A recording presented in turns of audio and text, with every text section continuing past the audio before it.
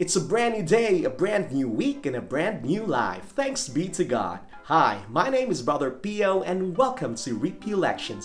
What was the most important, expensive, or valuable gift that you have ever received, and why?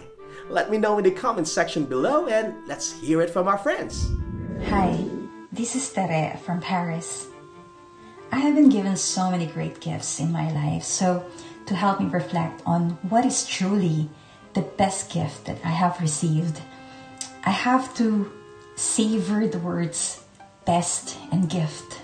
Jesus is the best gift that I have received in my life. There is no gift greater than the gift of Jesus dwelling within my human heart 24/7. Gift is given voluntarily without expecting any payment in return.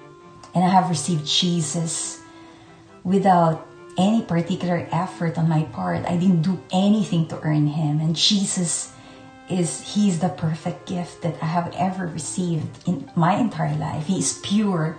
He is the most priceless gift that I have received. And I can only rejoice and exclaim, as 2 Corinthians, thanks be to God for His indescribable gift. Amen. Hi brothers and sisters, this is Brother Nel and I'm a worship leader from the Feast Kuala Lumpur.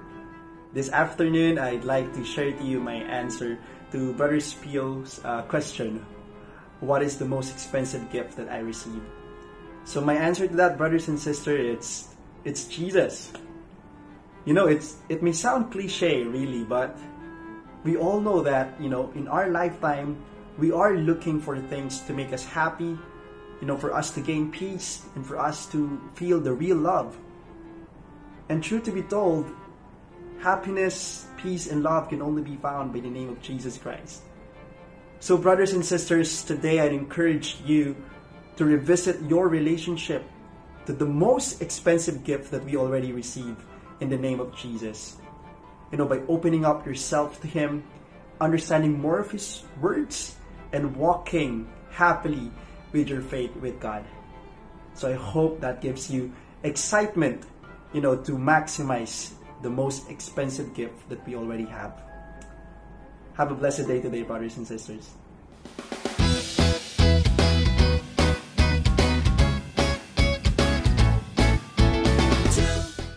Receiving gifts is a heartwarming experience. It reminds us that we are loved and valued.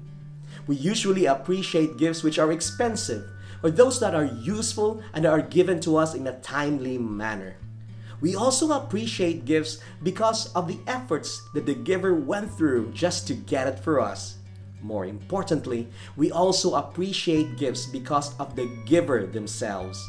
Perhaps it is someone close to us, our grandparents, our parents, our spouses, our siblings, or maybe your crush or your ex. But while it is a beautiful experience to receive gifts, I believe that there is more to gifts than just receiving.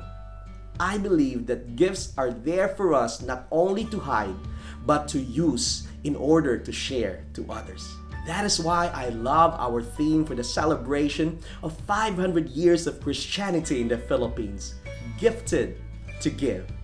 Yes, friends, we have been so blessed with lots of gifts, but most importantly, with the gift of our faith, our salvation, and the love of God for us.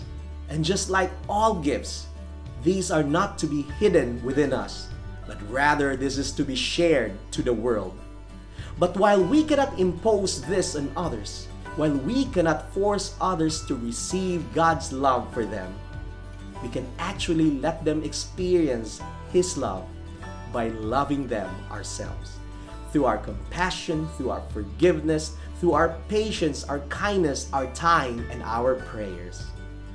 Friends, as we journey towards Easter, let us audit ourselves and let us assess what are the gifts that we have received and how can we use them to bless others and give glory to God. Can we pray together? Loving Father, we praise and thank You for all the blessings and the graces that we have received. Lord, grant us the wisdom the strength and the courage to use these not only for our benefit, but also to bless others so we can give you more glory. In Jesus' name we pray. Amen. In the name of the Father, and of the Son, and of the Holy Spirit. Amen. Thank you so much for joining me this Monday. I pray that you will have a blessed week ahead. Take care and see you on the next Repiolections.